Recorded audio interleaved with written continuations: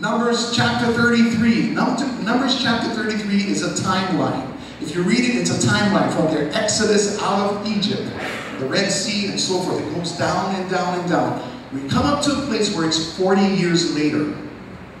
Can you imagine being in the wilderness for 40 years?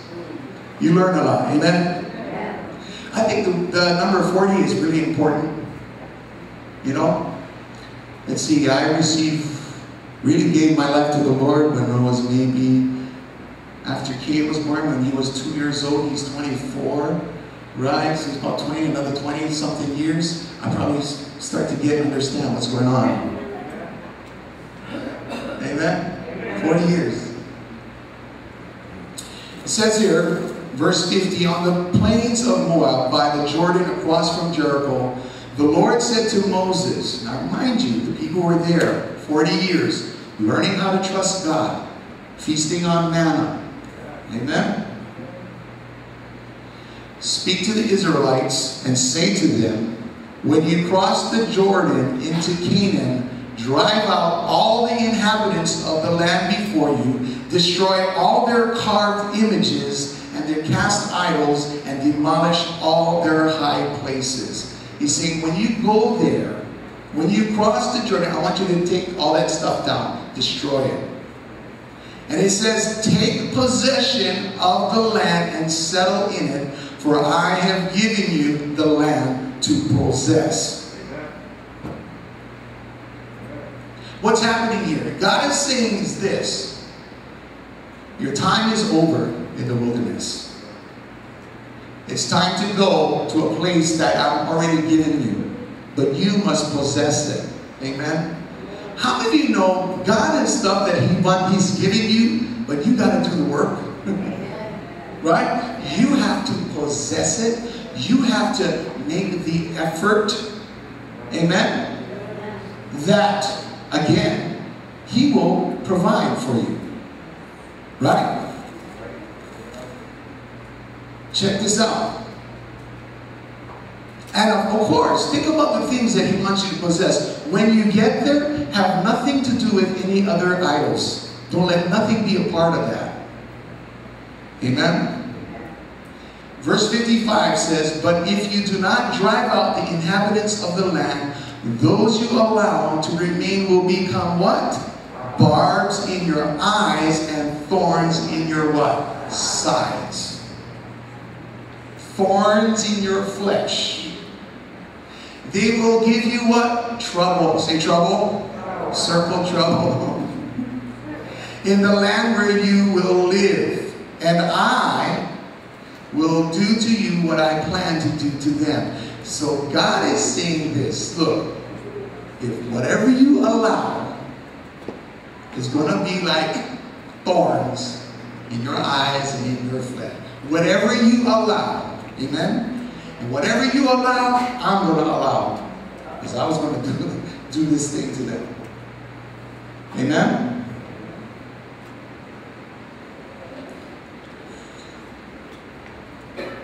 What have you allowed in the past that now is a thorn in your flesh? What have you allowed that now is something that it's kind of still troubles you? It's kind of still there. It's just like a thorn, it's like a rock in your shoe. And you're trying to get rid of it. It's like, ah.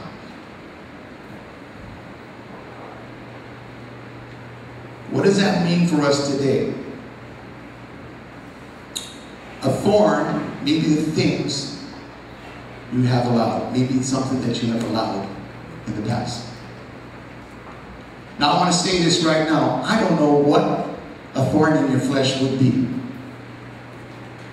I don't know what that would be to you. Or even to Paul. Alright? I have a sense of what the thorns in my flesh is. Amen? How many of you have like thorns in your flesh that kind of keep showing up and it's just bothering you? Amen? And my thorns keep changing from year to year sometimes. You know? But they're there. But again, Again, I don't know exactly what your thorn is, or even exactly what Paul's was, but I know this. Paul said, this was there to keep me what? Humble. This was there to help me stay focused on trusting who? God. Your struggles, your thorns in your flesh may be something that you have allowed and now it remains and you're kind of dealing with that right now. Like I said, I don't know what that is. Maybe it's something that God is going to use for you to continue to trust in Him. Amen? And the only thing I could think about with Paul in his past, what was he in the past? He was a persecutor of Christians. Paul persecuted Christians. He set up a team of people to go and persecute Christians, to kill Christians, until he met Jesus on the road to Damascus, and it changed his life. Maybe now that's what he's dealing with. Amen? But obviously, he has a thorn in his flesh. So write down, a thorn is maybe there to keep you humble, that you can trust in the Lord.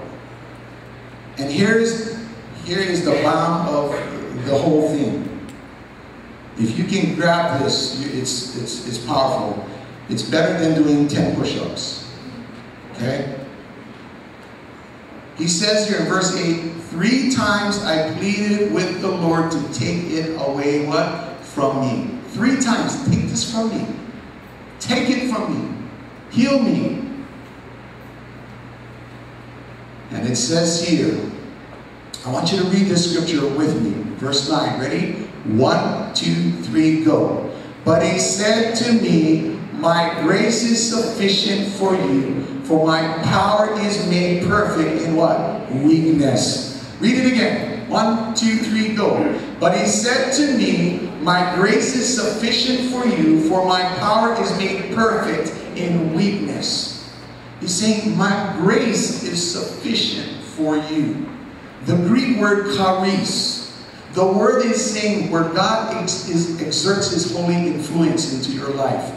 My holy influence in your life, the word charis, my grace is sufficient for you. Amen?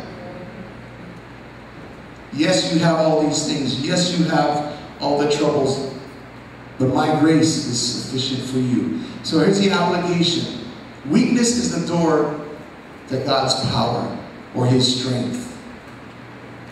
And you would think opposite, yeah? Weakness, or you're weak, you can't stand. But see, with God, weakness represents, or is a place where God reveals Himself. Amen? You guys remember when Jesus spoke to the woman at the well? And He said, the water that I'm going to give, He says, shall become like a fountain in you that will spring up out.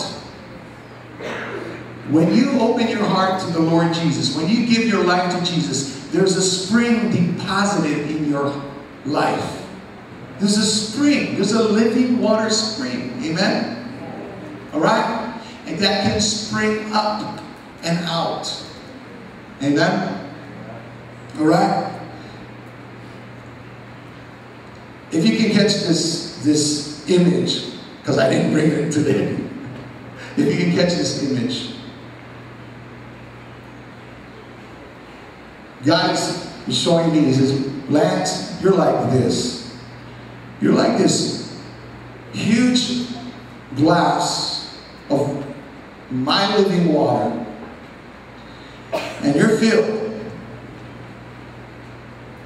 But the only way you start really experiencing that fresh, pure experience from me is that when you empty out yourself, and if you could imagine a glass and rocks blocking the top, you can't pour out, you can't experience this because there's me, myself, and I blocking it.